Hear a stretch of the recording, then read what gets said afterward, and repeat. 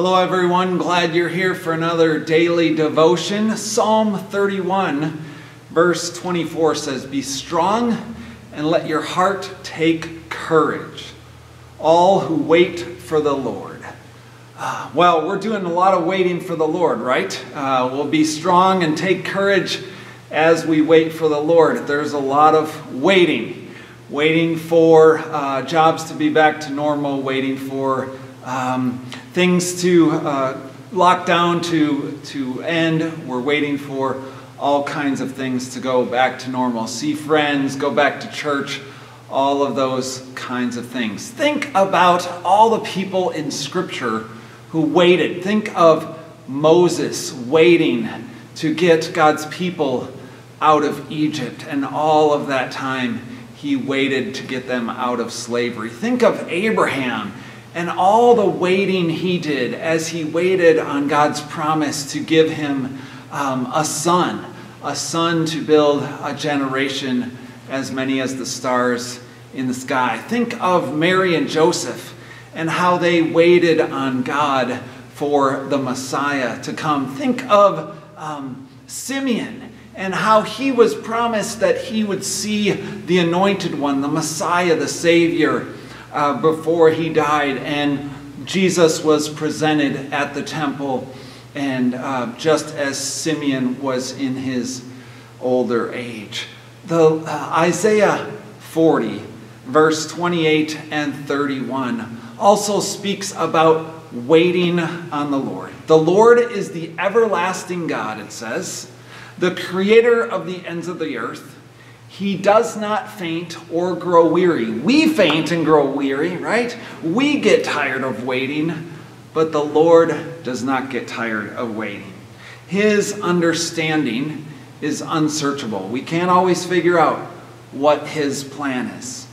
"They who wait for the Lord shall renew their strength.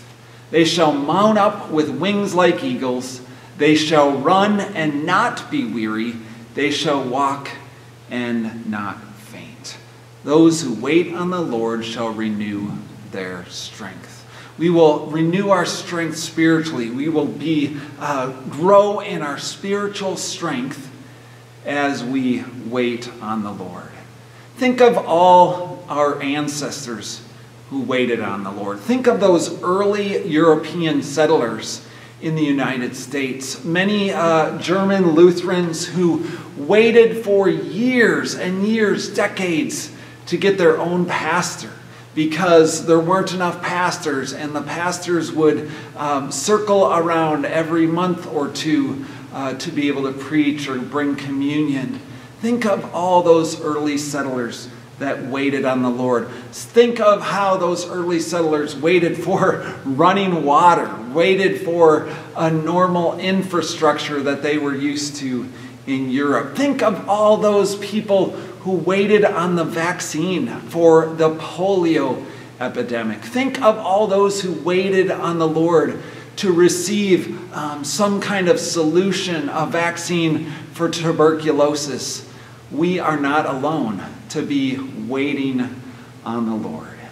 So we're staying at home. We're sheltering in place. And I think as we are sheltering in place, we need to give thanks for all the things we can wait on the Lord for. All those things that God has provided for us. As we're waiting for the doors to reopen, as we're waiting for life to get back to normal, I think we need to give thanks to God that we're not sheltering in place because of a war. We're not sheltering in place because of a famine. We're not sheltering in place because of some kind of persecution. We are waiting on the Lord, and we can praise him in the midst of things being a little uncomfortable, things being not like we're used to, but we wait on the Lord, and we trust him, and we lean on him. Let's pray. Lord God, thank you for the reminder to wait on you. We're not the first ones to ever wait on your plan. Give us patience, give us your peace as we wait on you. Amen.